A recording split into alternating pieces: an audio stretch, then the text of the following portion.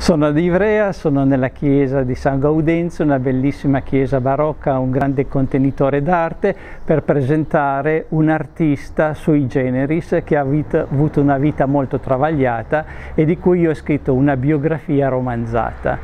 È Pietro Augusto Cassina, il protagonista di questo romanzo, che da bambino è stato rinchiuso nel carcere Cesare Beccaria e poi da adulto è stato ricoverato per 9 anni al manicomio di Collegno. Grazie all'arte e alla letteratura di cui lui si nutriva come autodidatta, è riuscito a superare i gravi disagi e i tormenti della sua vita travagliata e a far sì che la sua vita avesse un aspetto di redenzione. Io sono Giovanni Cordero, sono un critico d'arte, uno psicologo. Io ho cercato di interpretare questa figura artistica, letteraria,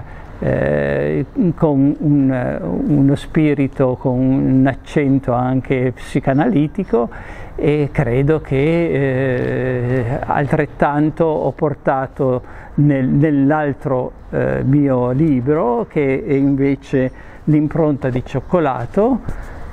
un libro che racconta anche qui di un artista autodidatta che vive nelle montagne del Cuneese e che incontra una maestra che sarà poi lei che porterà alla ribalta i suoi disegni e la sua ricerca artistica.